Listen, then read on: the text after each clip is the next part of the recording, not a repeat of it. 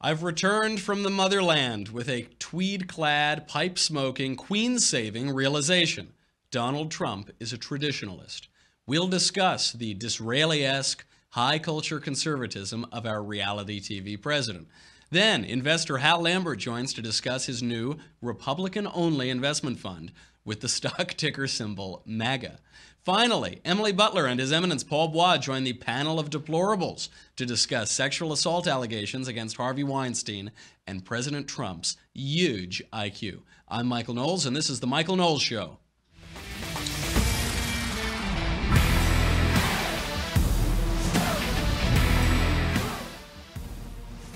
I don't know if you could tell, but I'm back from England. I don't know if any of that gave it away, maybe the tweed or this absolutely ridiculous pipe. It was very nice. I spent some time in the motherland. I was in London and then Oxford. I stopped by to see the son of the supreme ruler of the multiverse, Andrew Klavan's son, and then I was up in the Cotswolds in the countryside. I'll have one last puff before I put this out. Delicious.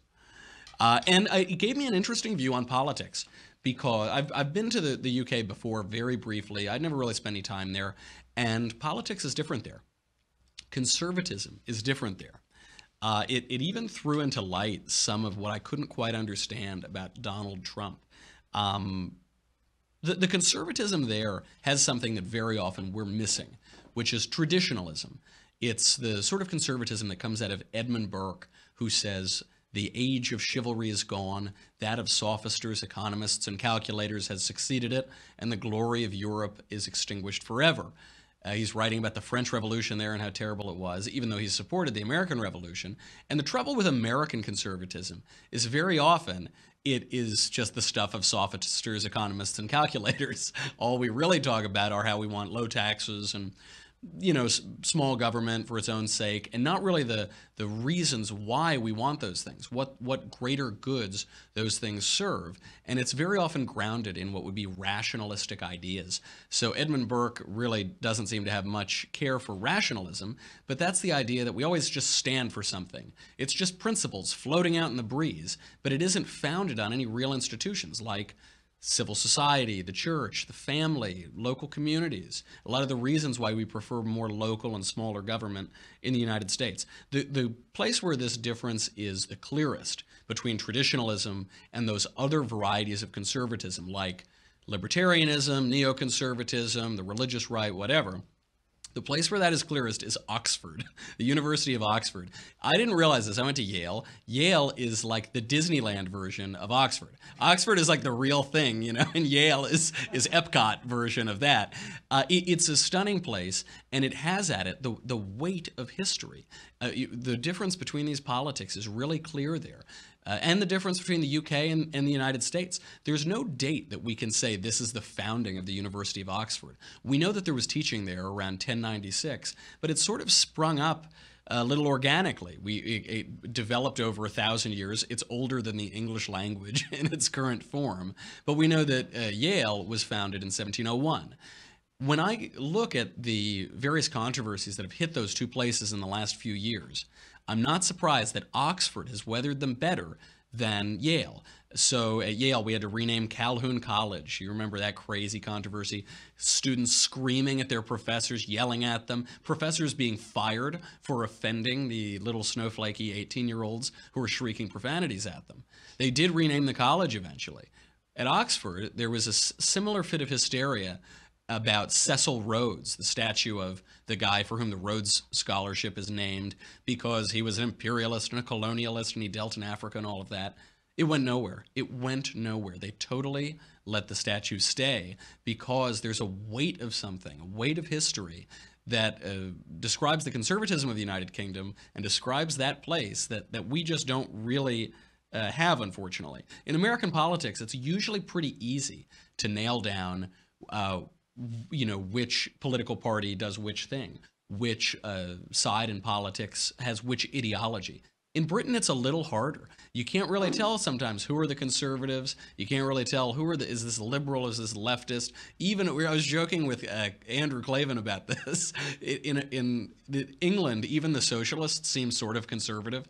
They have because, as he says, whatever the British do they're living in the past. So even if they're socialist, if they're communist, whatever, there's just a certain breeding into their culture that they can't seem to overcome. Even the socialism in England, which is very bad and not good for society, even that is better than the socialism in Italy or France. It just is a little more orderly. It's a little less lazy or what have you. Now with Trump, political ideology has become a little murkier and a little less clear as well over here. There are questions. Is he a populist? Is he a conservative? Is he a secret Nazi, Russian, KGB, Manchurian candidate? All of the above, perhaps. From my vantage last week in the Motherland, perhaps the defining feature of President Trump's political vision came into view. His respect for American institutions and tradition, his traditionalism.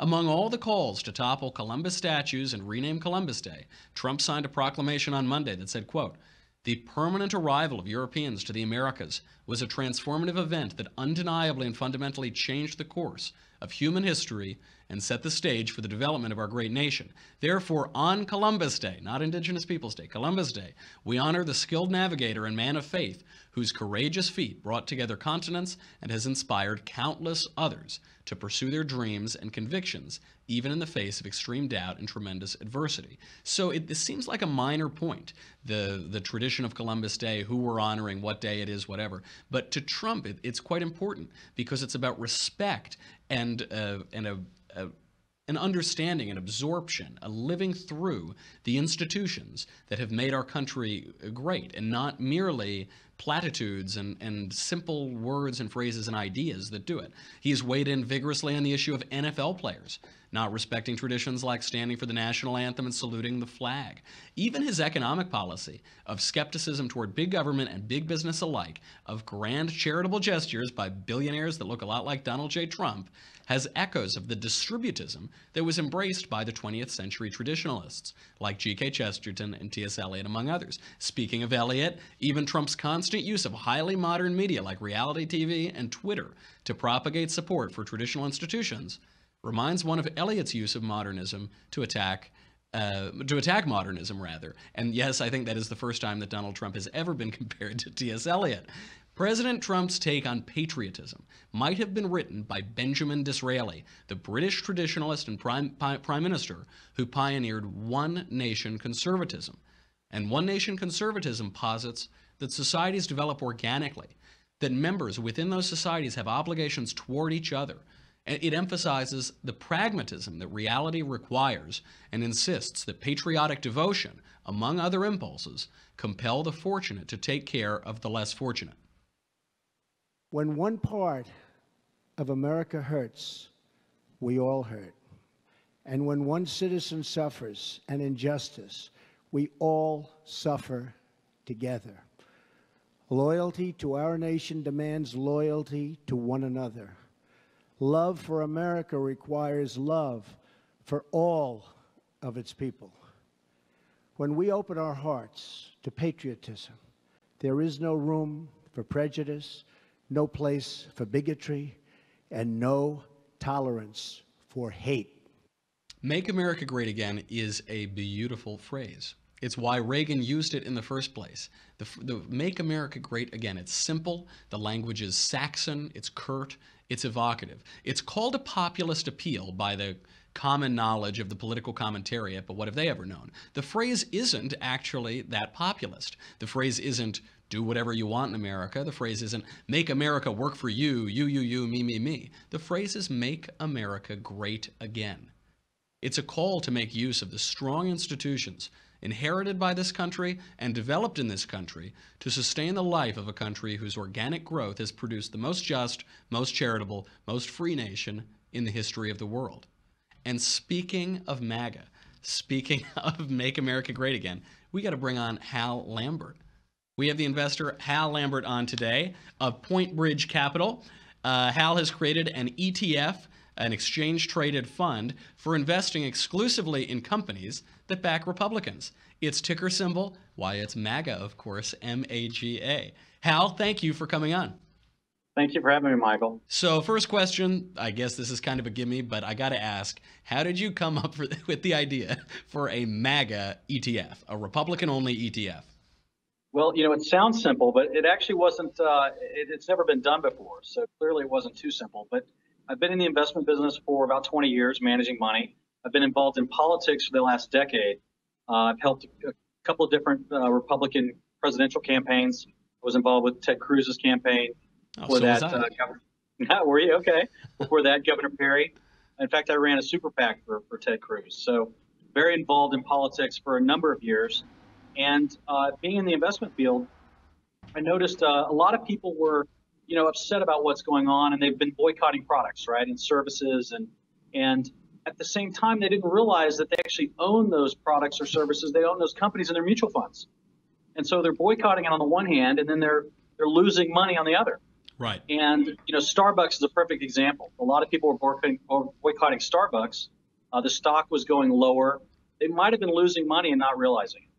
So I kind of started thinking, how do I tap into that and enable people to both, with their money and with their buying power, make choices? And there wasn't a choice in the market. There's never been a politically based ETF before. And that's kind of how the idea started. That's an interesting point too, because I had just considered it as a reaction to the left constantly politicizing every aspect of our culture, every business. They're going to do this, they're going to do that. But it also makes sense.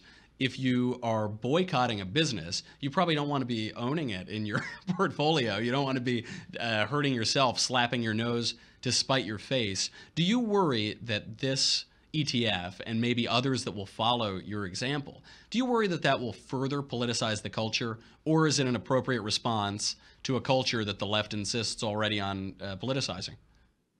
No, I think it's a very appropriate response to the culture in general. And I think it's a good investment decision as well. So, you mentioned it being pro. It is pro. So you're wanting to support companies that are supportive of Republican candidates. And we may be upset with the Republicans, and many of us are.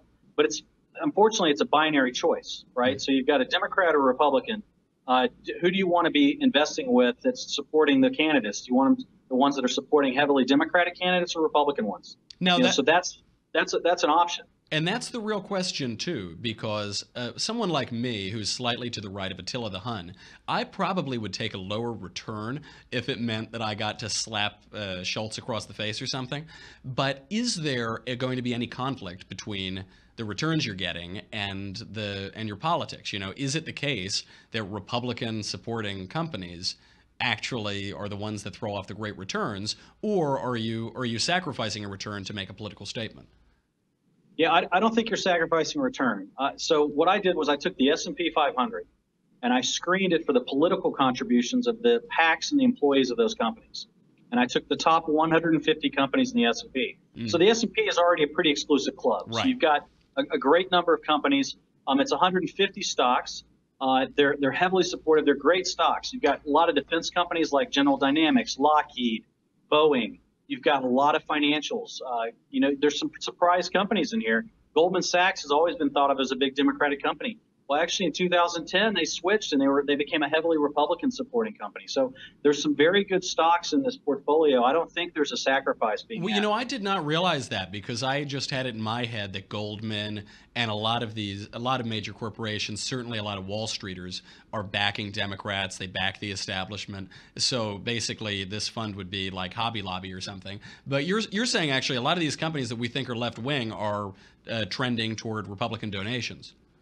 Correct. You can watch what they say, or you can watch what they're doing with their money. And I'm looking at what they're doing with their dollars. And they may come out and say one thing, but they're doing something else with their dollars. And at the end of the day, money matters in politics. And when you're talking about lots and lots of money, this is a lot of money that's being contributed. It's affecting election outcomes. So when people go ahead. Oh, well, you're absolutely right. There are a lot of election outcomes that can be swayed by all of this, but the elections themselves, the campaigns themselves, are even less clear in the world of Donald Trump, because we see him sniping at Bob Corker today, little Bob Corker. We see him fighting with Republicans, fights very often that he hasn't picked, fights that they're picking. But will there be any implications for the MAGA fund? If there's a split, if there's a rift between the GOP and Donald Trump, will that be taken into account in the fund itself? I don't think that it will affect things, because at the end of the day, they're going to have to work with President Trump. And what he's doing when he's talking about Bob Corker is hey, this is a guy who's not necessarily supportive of some of the things that President Trump won on. Mm-hmm. And so what's interesting about what President Trump's been able to do is, he's gone after the NFL. It's pretty interesting to think about it. This story has been going on for over a year, right? ESPN's been pumping this. By the way, ESPN's owned by Disney. Mm-hmm. Disney's one of the top 3 contributors to the Democratic Party. Of course. So just kind of think about it from that perspective. But Trump's gone after what's happening in the NFL while everybody else was silent. This has gone on for a year. Finally, he stood up and said, you know what, we're not going to put up with this.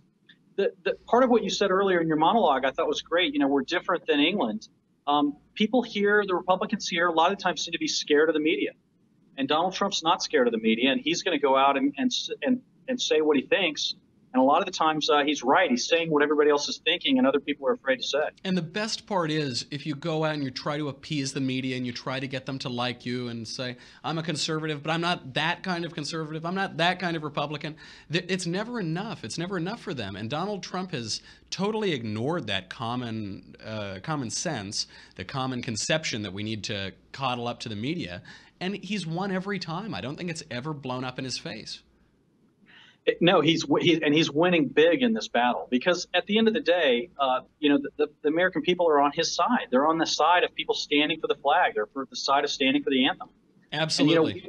And people ought to be invested in companies that are supportive of the left is not for this. The left is fine with people sitting. They're fine with the athletes. They want to come out and talk about free speech. Mm-hmm. That's right. They're not free speech. They can't wear a certain button on their uniform. They can't wear anything to honor the victims and the heroes of 9/11. But right. And that's all fine. But then when they're disrespecting the flag, then it's a matter of free speech. Absolutely absurd. Well, Hal, I wish you the best of luck. I think I probably would violate 1,000 rules and regulations by speaking too much about the fund itself, but I do love the idea of it. I think it's a lot of a great idea and a great way, like Donald Trump, who is attacking the culture and he's a cultural warrior. I think it's a great way to just keep pushing and pushing and bringing this fight onto their level and into their field and be playing offense. Well, I appreciate it, and people can find me. I'm on Twitter at MAGA Index. And as well, they can go to investpolitically.com and look at what's on the website. So either one of those, they can learn about it. But you can buy this ETF's traded everywhere. Anyone that has a brokerage account can buy it. The ticker's MAGA, and just call up your broker, or if you trade online, you can go online and buy it. And it's as easy as that. Excellent. All right, you got to go follow Hal on Twitter. I know, of course, many of our listeners are just survivalists up in the hills of Montana who put every 100% of their portfolio into rations and ammo for the apocalypse. But, maybe consider diversifying your portfolio. Hal, thank you for being here. I'm sure we'll have you back and talk again. Thank you. Okay, now we have to bring on our panel of deplorables. We have an excellent panel of deplorables today. We have not only the birthday girl herself, Emily Butler, we have His Eminence, His Royal Eminence Paul Bois. But I've got some bad news for you. I hate to be the bearer of bad news, but if you are not a subscriber to the Daily Wire, you will not be able to see them. We can't talk about Little Bob Corker together.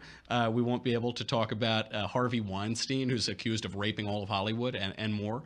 Unfortunately, you can't do that unless you go over to dailywire.com right now. Thank you to everyone who has subscribed. You help us keep the lights on. You help me afford 3-piece tweed suits just for your amusement, just so that Marshall can have a little chuckle all day.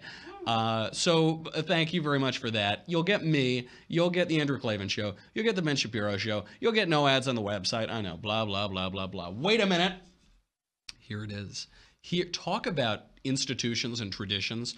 There is no tradition, I think, that I cherish more than every morning drinking delicious leftist tears to give me strength, like spinach for Popeye. And the only vessel that you should ever use to gulp down those tasty, tasty tears is the leftist tears tumbler. It's made out of crushed up little Steven Crowder mugs, so it's really been hardened, and you won't have any leaks. You can have your leftist tears hot, cold, always salty and delicious. Go over to dailywire.com right now, and we will be right back.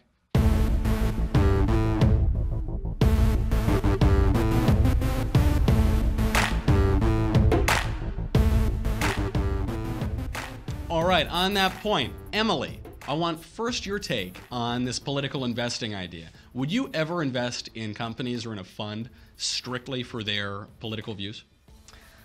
Well, I think that question comes down to two questions, which is one, can I afford to do so? And two, what kind of a political statement do I want to make? So on the first question, probably not. Unless Of course, we don't. The Panel of Deplorables doesn't pay that well. Not so much, no. So might have to pick up a second job or two or three just to be able to put my money into the stock market. But, you know, when facing with the kind of political statement I want to make, I'm kind of intrigued by it. I think having the ability to decide specifically politically where your money is going, I mean, we talk about actually putting money into politics and things like that. Like, I think as Mr. Lambert said previously, like all spending is political. When you turn on the TV and you watch ESPN, you're paying money to Disney, which is paying money to Democrats. Like every single choice we make influences the money in our politics. And I personally would like to put my money behind representatives I believe in, companies that believe in my representatives. And to be honest, I really think that people on the left, the Hillary Clinton supporters, the Bernie Sanders supporters, probably don't even know enough about money to be investing in the stock market themselves. They're socialists, so their money should come from the government. That's right. Well, it just comes from the sky. It falls down from the sky, even though they also think there's a limited amount of it, and it's a pie, and the rich guy got that way by stealing the poor guy. They have a complicated economics, I've learned. It's true. It's true. Absolutely right. Well, I agree with that. Mr. Bois, is this similar to boycotting shops that you don't like and stores that you don't like? Should we put our money where our political mouth is? We run our mouths all day. Should we put our money there? Or should we invest in the most liberal companies if they make money? Very often they don't, but assuming for the hypothetical they do make money, should we just invest in them, put our money wherever we're going to get the best return, and then use all that money we make to support right-wing candidates when they run for office? Look, I wish we could just live in a culture right now where we could put our money wherever we want. We could go to whatever store we want. We could invest wherever we want. I mean, I want that culture. That's why I'm in this fight. But unfortunately, we're not in that culture. We are in, I think, what is rightly described as a cold civil war where certain institutions that have a lot of power and a lot of money use that power and use that money for very nefarious ends. And a lot of it is to curtail freedoms. A lot of it is to attack Christianity and create an entirely new America where none of those values have any place in it. So absolutely, I fully support this portfolio, and fully support using your money in whatever way you can to support conservatives and not give it to liberals. Typical Paul Bois optimism. Everything's always rosy to you, isn't it? Okay, we have to move on to Harvey Weinstein raping all of Hollywood. The New Yorker has published a bombshell report. They've said that three women have accused Hollywood super producer and Democrat mega donor of rape. There have been a ton of other women who have accused him of sexual assault and of sexual harassment, including celebrities, including Mira Sorvino, Rosanna Arquette. Paul Bois, you've lived in Hollywood a long time. Do you believe this report? Is it possible that such a super Hollywood producer and Democrat mega donor could really be a dirty, rotten lowlife? No. Okay, Michael. I'm glad to hear. I got nervous for a second. As Harvey Weinstein said, Hollywood's the best moral compass. There's no sexual harassment in this industry. Come on. I mean, no, in all seriousness, yes, I do believe the report. And I see no reason not to believe it. One thing that's quite striking is that all of them fit this pattern. It's always Harvey Weinstein. He invites some young, good-looking actress up into his hotel room. His staff is always there, so they're comfortable at first, and then he asks them to leave. And then once they're gone, he takes off his clothes and does something really perverted and creepy. So yes, I fully believe the report, and I think the man is getting his comeuppance, and his downfall is long overdue. This should have happened way back in the 1990s, but you know what? It's very unfortunate that it took this long to get out. This is another reason why British traditionalism gets it right. These three-piece suits are very difficult to get off. They really restrain the baser impulses of mankind. If I were Harvey, I can barely unbutton this if I'm looking in a mirror and taking 10 minutes. It would be it's a profound statement and a sartorial statement to say that perhaps we ought to have some moral foundations and traditional institutions to rein in the debauched impulses of Hollywood's elite. Emily, how did he get away with this for so long? You know, Michael, it's a real puzzler. It's a head scratcher. In an industry full of dirt bags, how one dirt bag just managed one to rule them all. Just managed to get away. You know, I think the bigger question is really how, at this point in his career, did he finally come crumbling down? And that's an aspect of it I'd actually like to explore more. You know, like Bill Cosby, like how these people finally get brought down, because this is not isolated. I mean, you have to be. You're so powerful, and you're at such a level where Gwyneth Paltrow is afraid to speak out against you, Angelina Jolie, all these other actresses who are fearful for, you know, their careers, fearful for any sort of semblance of a life that they've built already, you know, in the brink of that span of time of whatever Harvey Weinstein wants to do with them, or what Bill Cosby wants to do with people. It's a question to me of how these things actually break and how finally the truth gets out and how the mighty actually topple, because this is not isolated. There are hundreds of other people in this industry just like him, and he's one of the biggest, the baddest, the toughest, the meanest. Like, he is the one who has the most accomplices, who can just shut everyone down. And the bravery that it takes to persevere in the face of that. I mean, now the writers of the New York Times are getting slapped with a lawsuit like we knew they would.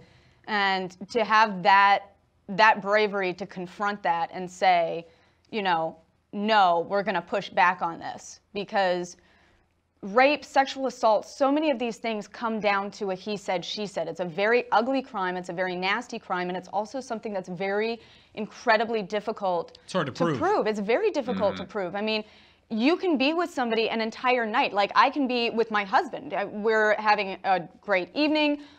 We love each other. Like, there's nothing there that sets up. But in that moment between two people where some person says, no, stop that, and the other person doesn't stop, you know, that's something that really comes down to he said or she said. And especially when the other person is the biggest guy in this town. For people who don't know who Harvey Weinstein is, I mean, perhaps his influence is waning now. Clearly, this seems to be his downfall.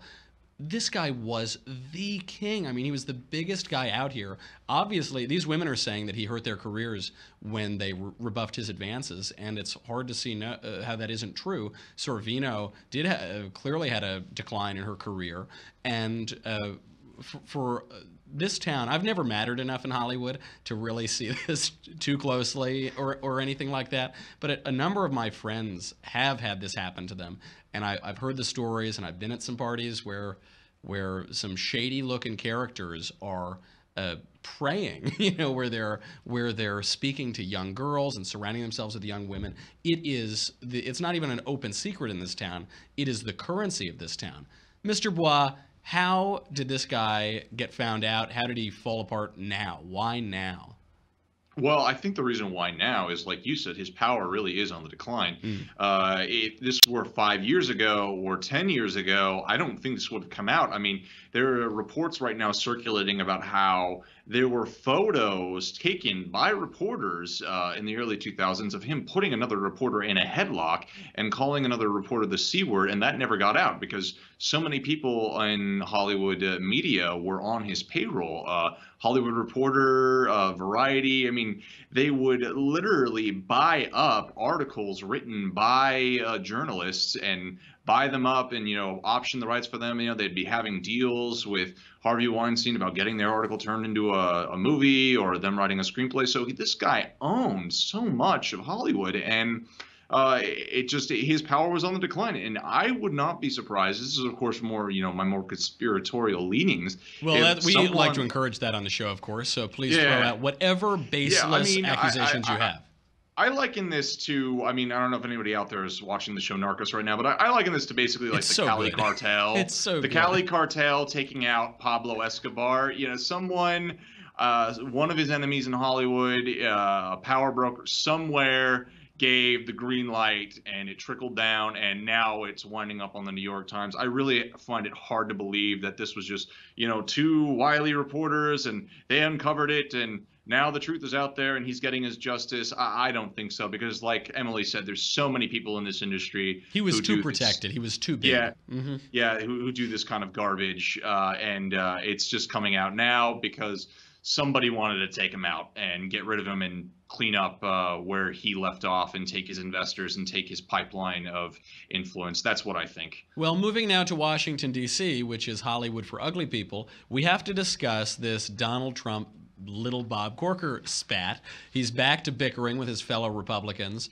Bob Corker, who's the nominally Republican chairman of the Senate Foreign Relations Committee, said he worries that Donald Trump will start World War III.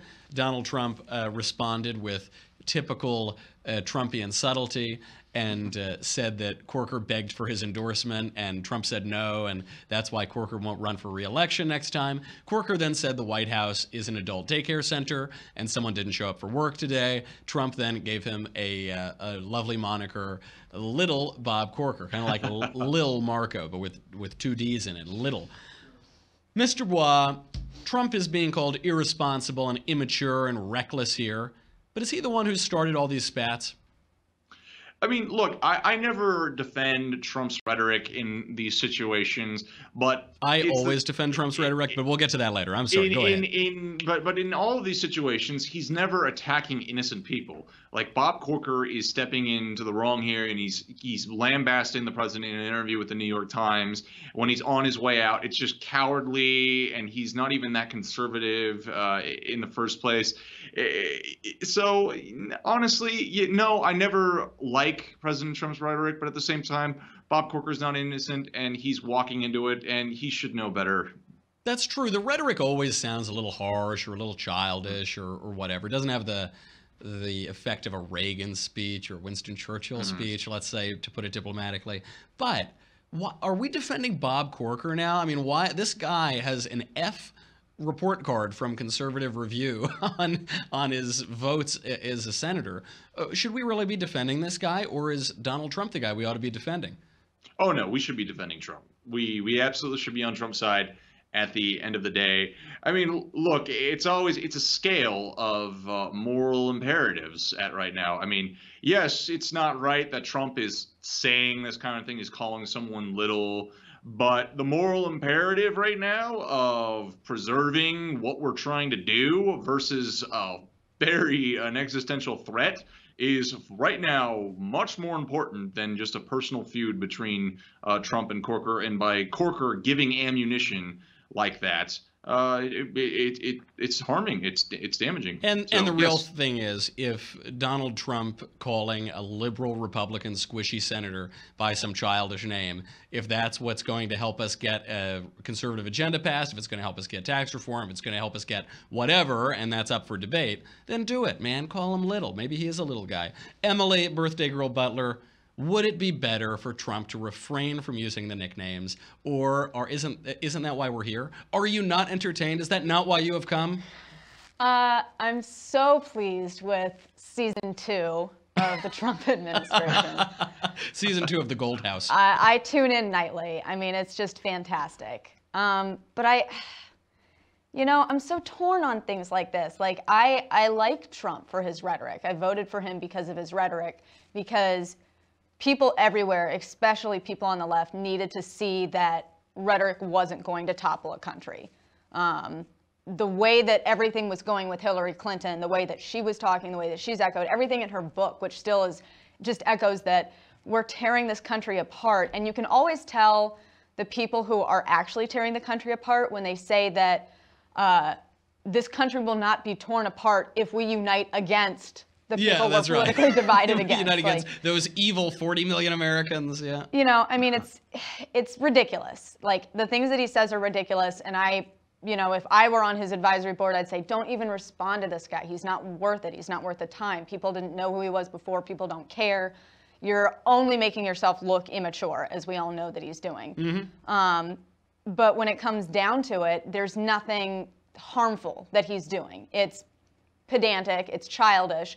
There's nothing harmful about this. I don't necessarily see where there's anything helpful about this. I don't necessarily see where it's going to get a conservative agenda pushed through, because he doesn't really have the media on his side to go like digging in through Bob Corker's past. That's kind of what the conservative media helps to do. Right.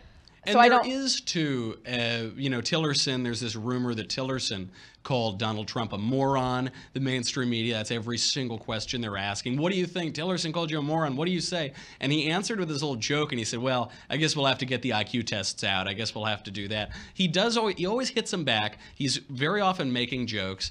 And listen, I compared him to T.S. Eliot earlier in that show.